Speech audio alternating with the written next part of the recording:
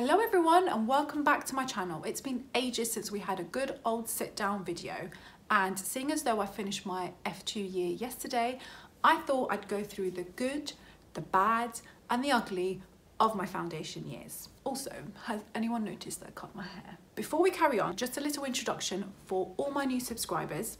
My name is Ezgi and I'm a 29-year-old doctor. I have just completed my foundation years in North London. I do vlogs about my life in hospital, life as a doctor, and vlogs of my normal life as well. So check those out, and don't forget to follow me on Instagram. My Instagram name is The Junior Doc. There I upload more posts and videos than I can on my YouTube videos. So let's get right into it. Even though we've got 3 categories, obviously we're going to start with the good stuff, and just to let you all know, there are loads of good stuff, much more than there are the bad and the ugly.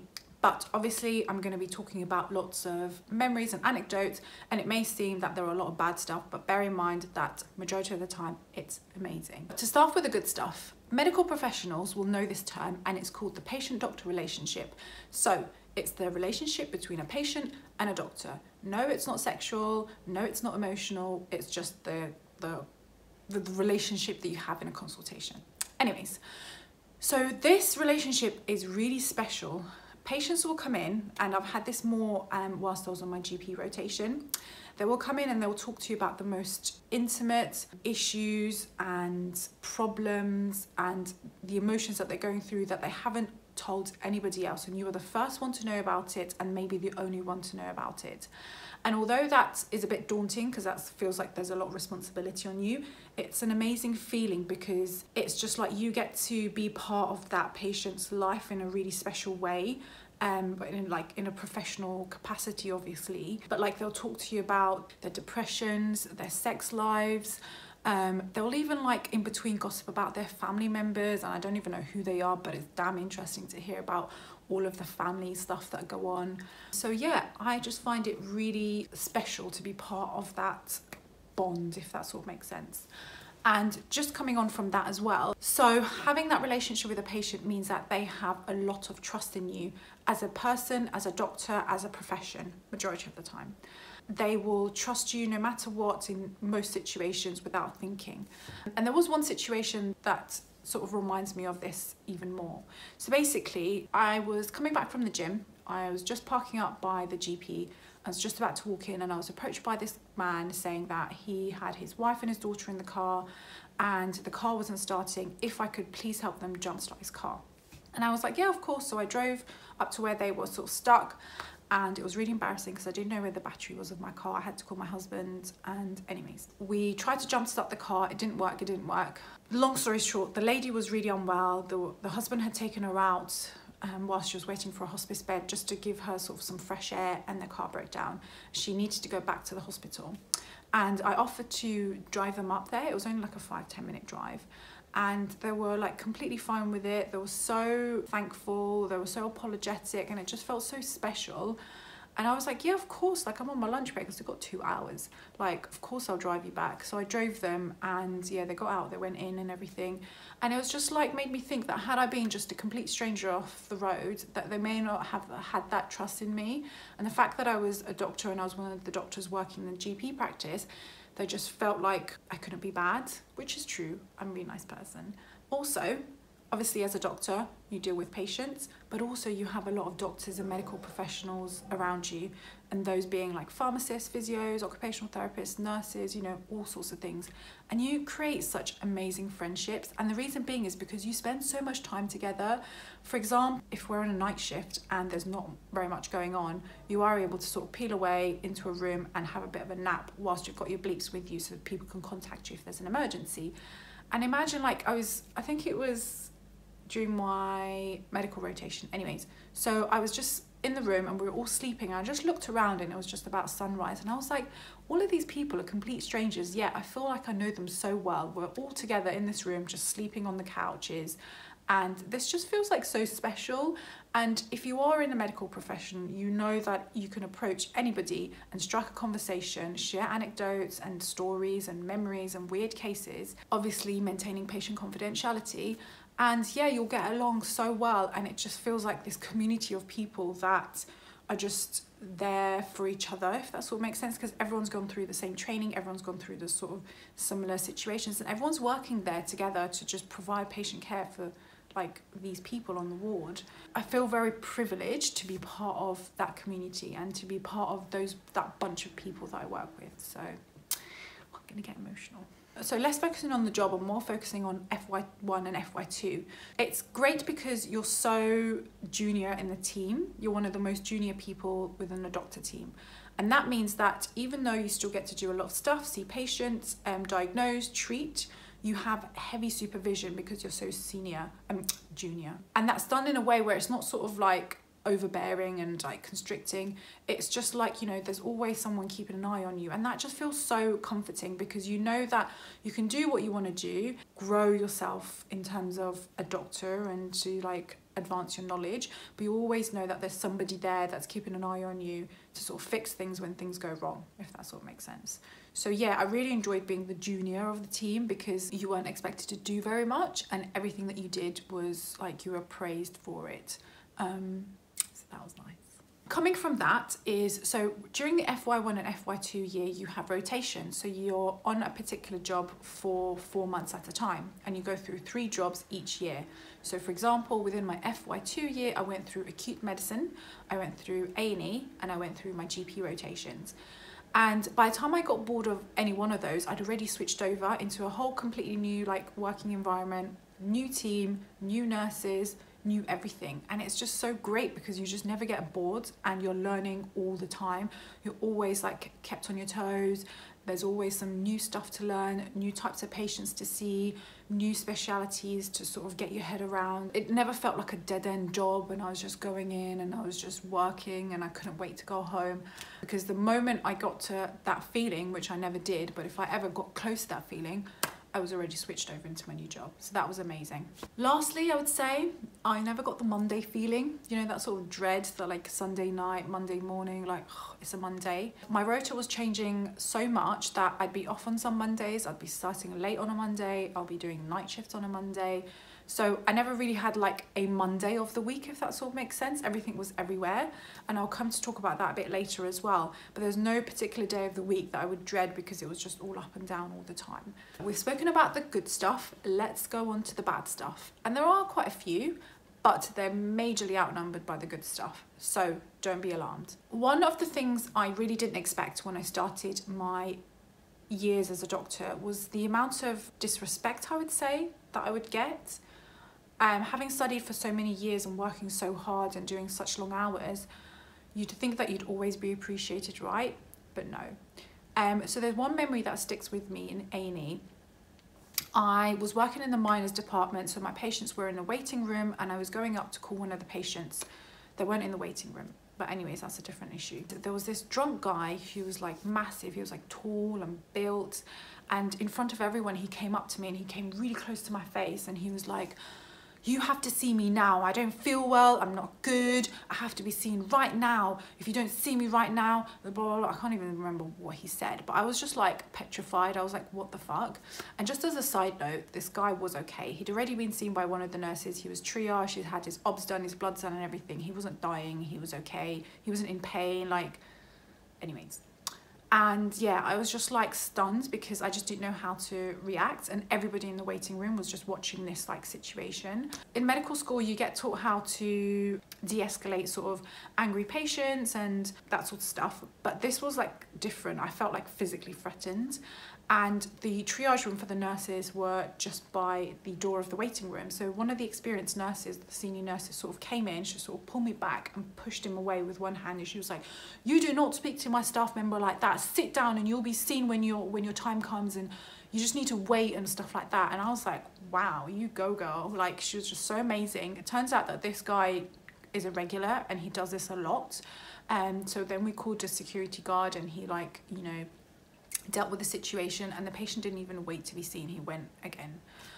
But yeah, that was like one of the situations where like I didn't know what to do. I felt disrespected. I felt like embarrassed. Everyone was looking at me, and it took me a good half an hour to sort of get back into the flow of things. So yeah, it's not always glam and happy days. So moving on from what I said about having no Monday feeling, it is really difficult to basically have no structure to your day and your week. I tried to do like a few routine-y stuff. At one point there was like this whole waking up at 5 AM and doing exercise and eating breakfast before you go to work and that sort of stuff.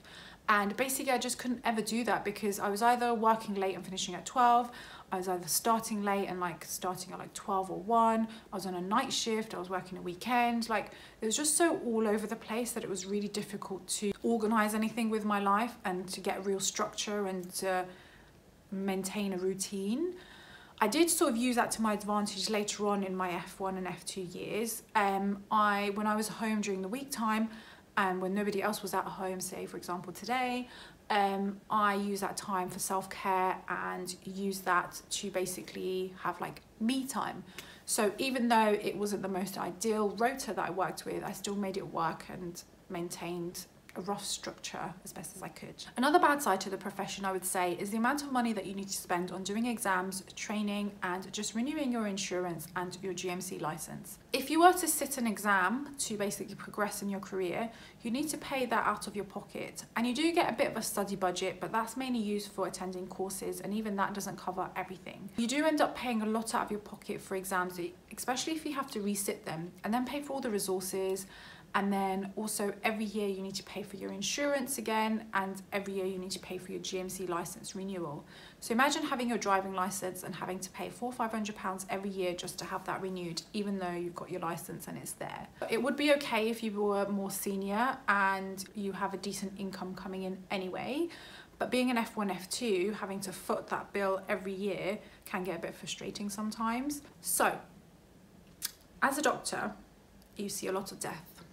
And when you see elderly people or people who have suffered, who are much older and who have suffered things like dementia and cancers and that sort of stuff, and they die and you go to verify their death, it's still quite emotional, but it doesn't stick with you because you feel like, you know, I know you've gone through quite a hard time in your last few years, but you've had a good long life where you've had children, you've seen your grandchildren, you've experienced quite a lot. What I don't deal that well with is death in young patients. So there was this one time I was on a night shift, and it was towards the end of my night shift because it was about, I think it was like sunrise, and I was called from a ward to verify death. And you know, that's bread and butter for us. We go, we assess the patient, we verify that they've died. And so I said, yeah, you know, give me the ward number, give me the bed number. Went up to the ward, looked through the notes and noted that this patient had died from some sort of liver cancer. It's like, fine. Went into the room, drew back the curtain, and I was stunned. This patient was so young. I think he was in his late 20s. And I was just like, what? I was like, no, this can't be. I just wasn't expecting that at all. Like everybody else who I'd verified their death till that point was like very old. And I was just like, no, this can't be. And then so I went back, read the notes, and this time looked at the date of birth, and it was. This guy had some sort of a genetic disorder that made him more likely to have cancer, and he died of liver cancer, I think it was. And I just stood there for a good minute, right, just staring at this guy, and he had like these lovely long eyelashes. He was so young. He had like pictures of like his family around his room, and he had kids. And I was like, this is just so unfair. Like, what the hell? I was like, why?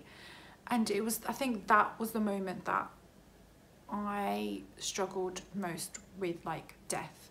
Because in medical school, you don't get taught how to deal with death, right? You get taught how to verify the death and what to do and what to write in the certificate. But nobody turns around and says, hold on a second, how are you feeling? You just saw a dead body. And you just sort of cope with it and you get along with it and you form your own coping mechanisms and it's fine. But this was a completely different situation. And I left the room and I was just like, wow. It's like, life is so unfair. I was like, what is the point sometimes? And for the rest of the shift, I just felt a bit low. So yeah, you do have to deal with that sort of stuff in your life as well. And I'm very grateful till now I haven't seen a dead child, because I think that would really throw me, and that would be something that would take much longer to get over. Anyway, so let's get on to the ugly stuff. So being a doctor isn't all glamorous, exciting, you know, saving lives. Sometimes it's a bit gross, and it's very gross. So I was on the ward. I think it was one of the last jobs I had as an F1, and we had to go in to do a procedure for this gentleman. He wasn't feeling very well in terms of pain, and so that meant he was finding it difficult to get out of bed and go to the loo. So he was given this like cardboard duck-like thing that men use, you know, to put their like willy in, and they pee, and then they put it to the side, and then the nurse disposes of that for them. And so what this guy did is he peed in it, and then he put it on the table. You know those like portable tables that like go in under the bed, and so like over their table, and they can have lunch on it. So he put it on there. So I went into the room with one of the doctors, and we were going to do this procedure. And so I was clearing the room. So I like pushed this trolley, the urine, because he pissed so much into this thing. So the urine in there had like swished, like, because it swished so hard because I was pulling the table. One, like, it swished, and then one drop literally flew and then went onto my bottom lip. And I was just like, what the fuck? I have this guy's piss on my lip. This guy's piss is on my lip. So literally I ran out of the room, washed, like, wiped it off, washed my mouth, washed my lip and everything. And I was just like, wow, that's not what I expected to happen. But yeah, it was fine. It was like, if you really want to think about it, urine is sterile. Okay, it stinks a little bit and it doesn't come out the most glamorous like body part, but it was fine. I wasn't gonna like get rabies from it. And then I was on A&E, where there was this elderly couple with a guy who's in a wheelchair, and they'd been there for hours, and I was really eager to get them home just because they needed to go home and rest, and you know, they had a long day in A&E. Everything was normal. I was ready to send them home, and he had a cannula in his arm. So I said to him, let me take this out. Normally the nurses sort of do it, but they were busy. So I was like, let me take this out. And the cannula inside had like kinked upwards. As I was taking the cannula out, it sort of flicked up. And because there was some blood in there, it flicked up. And then a drop of blood went in my eye. And I was like,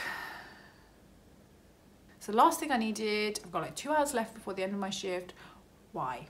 So I like popped the plaster on, and I said to the wife, can you hold this please? And I ran down to one of the cubicles and a nurse was in there, and I said, can I just run my eye under the sink? So I turned the water on and I put my eye under and was just like running it for a couple of minutes. Normally when that happens, so that's basically an exposure of blood, either through like the eye, even if it goes into the mouth, or if it was a needle stick, you follow a protocol called the needle stick protocol. Anyway, so basically, even though this gentleman was really low risk, he didn't have, you know, tattoos, he didn't have any blood transfusion in the past. I don't know if he's got anything, and I ain't taking that risk. So we asked them, and they kindly agreed for us to take the patient's blood. And believe it or not, some patients do turn around and they refuse their blood taken for such situations. They're like, no, I don't want my blood tested for hepatitis B or C or HIV or whatever. And then you're in like a really difficult situation. Or I've had people who that's happened with a patient and the patient's already gone home. They've had to like call the patient in and stuff. Anyway, so the patient had bloods done, and he had the blood sent for hepatitis B, C and HIV. And I had bloods done as well. And it's a long story, but the reason I have the bloods done is to make sure I don't have hep B, C, HIV to start off with. Because if I'm negative and the patient's positive and I later become positive, then we know it came from the patient.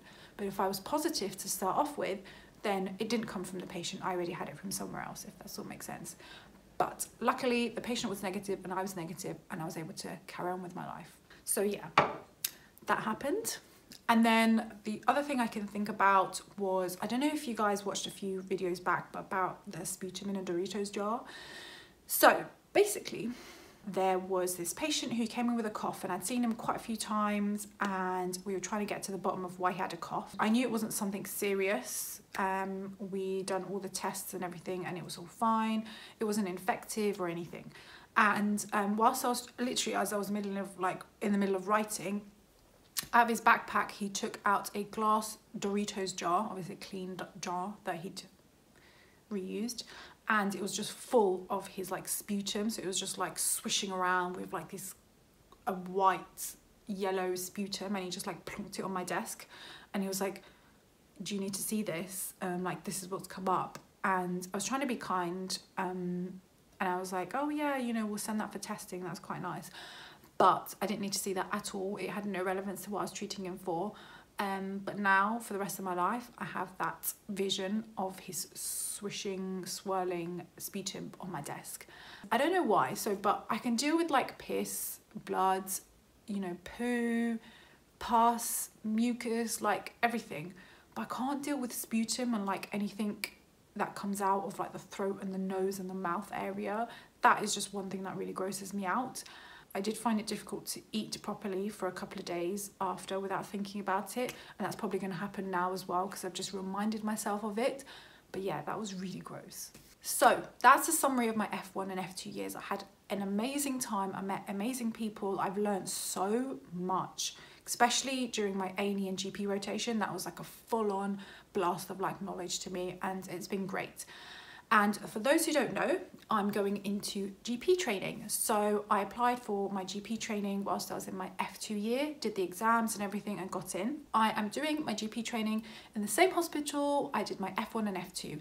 And I made a conscious decision to do that because I enjoyed my time there so much. The team and the senior member of staff are so amazing that I wanted to go back there. I had the choice of going elsewhere. I got a really good score, luckily.